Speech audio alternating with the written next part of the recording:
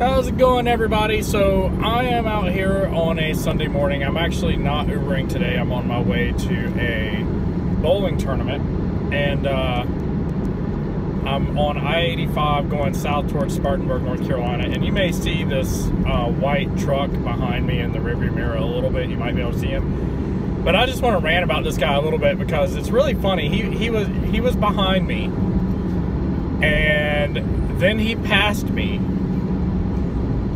And then he slowed down after he got in front of me again, and then I had to pass him back. I don't understand this whole, I don't understand the whole passing and the slowing down when you pull in front of somebody thing. I'm going to quote one of my friends, and Neil, if you watch this, you'll know where this comes from. But we live in the future now, and in the future, when you're on the interstate, there's this thing called cruise control. Comes standard on most, modern vehicles. Watch out, construction on road ahead. What it does, it allows you to maintain a constant speed so that other people around you can gauge how fast you're going, and they can decide if they're going to pass you or ride behind you or whatever. But this guy, he literally passes me, pulls in front of me, and then slows down.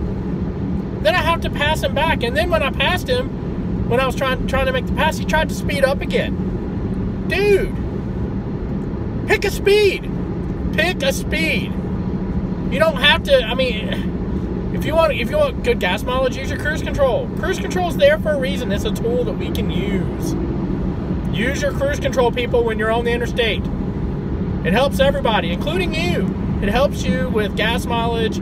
It helps you with maintaining a constant speed. It helps with the traffic flow. It helps so many things. So use your cruise control. So here's the new rule. Use your cruise control and pick a speed in 5.6 miles. Exit to exit 70.